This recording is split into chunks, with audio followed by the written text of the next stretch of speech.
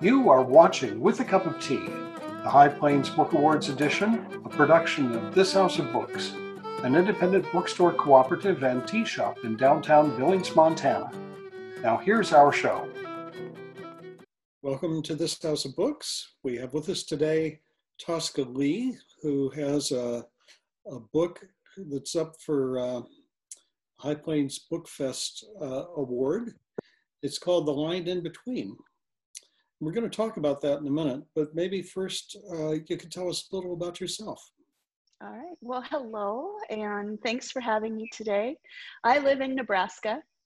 I'm married to a farmer, and so it is harvest season. It's just barely begun, but we've gotten rained out this week. So that means that I've been able to have a little bit of time with my husband this week. So I'm really happy about that.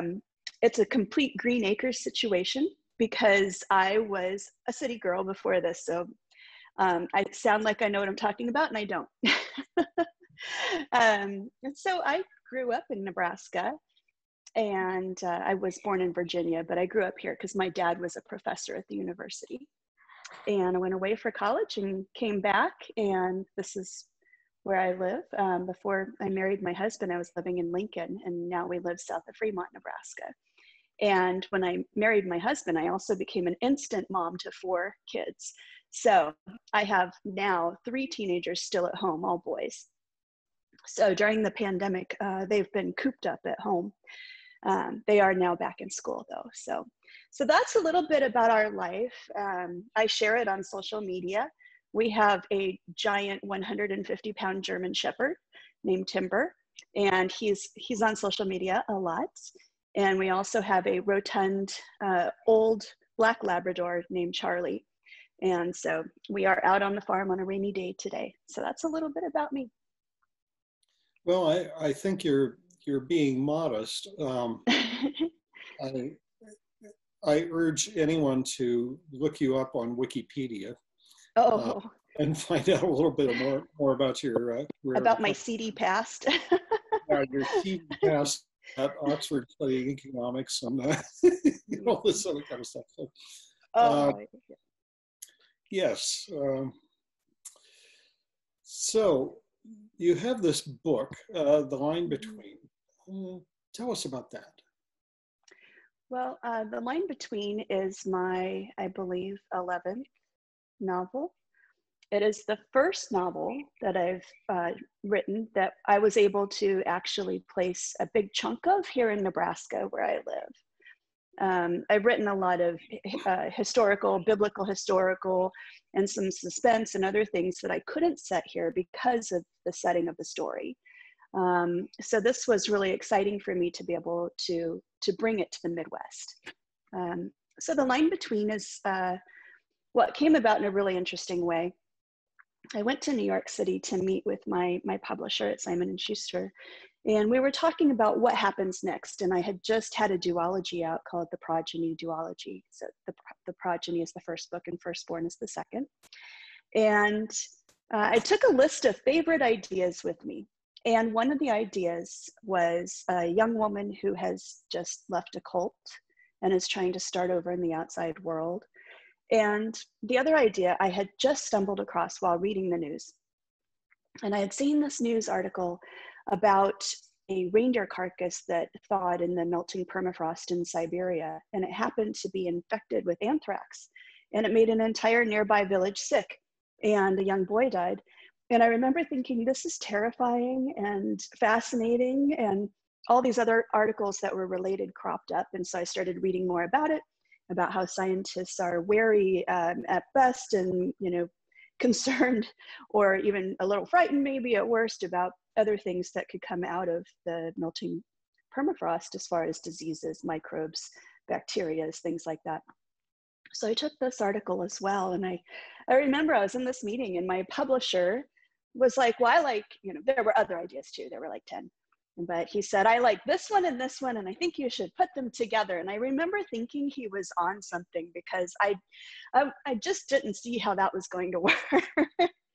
But, good little writing soldier that I am, I thought, okay, well, I'll give it a go. And I really have thanked him over and over now many times, because the story that came out of it seems to have worked really well. And the story is this. It's a young woman named Winter Roth, and she's named after my stepdaughter, Winter. Winter Roth is 22, and she's just been kicked out of the Doomsday Cult on the American prairie that she grew up in. And as she is kicked out, a pandemic has begun sweeping across the US. And as it picks up speed and becomes worse and worse, it seems a lot like the apocalypse that Winter has been taught all her life is coming. And so it's an adventure story. It's a story where she is called to action to help get a set of medical samples to a lab in Colorado. That's Charlie walking across the floor right now. Charlie's old and she moves very slow. So that's the story, and the sequel is called Single Light, and the majority of that book takes place here in Nebraska. So, and it is a pandemic story that came out last year, so this year has been very strange.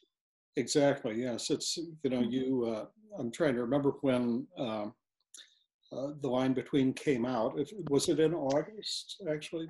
January of last year, and then the sequel came out in September of last year, just a few months before the COVID pandemic started. So. Yeah, it seems a little prescient, doesn't it? Yeah, this has been a very surreal year for sure. I'll bet, for you. Yeah, it's certainly I was just quickly checking before we started this interview, checking in scholarly sources and scientific sources about this whole idea that some ancient virus or microbe could emerge from permafrost that we haven't seen in 30,000 years or more, and suddenly here we are, new pandemic. So, and scientists are taking this very seriously. There are a lot of scholarly articles about this, quite possibly. So, yeah, well. So that's uplifting. Yes, indeed. Are you being careful in this pandemic? Are you, We're being careful. We live on the farm, so we're already socially distanced just by location and nature. And I work at home, and my husband works outside. So, on a normal day, it doesn't look any different for us. It's when we go into town.